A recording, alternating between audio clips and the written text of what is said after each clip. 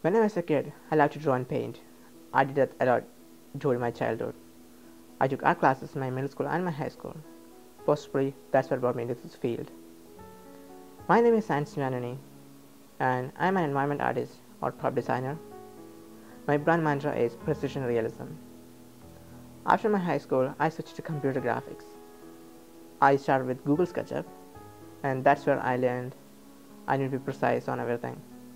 Later, I switched to industry-leading software such as Maya, ZBrush, and Blender.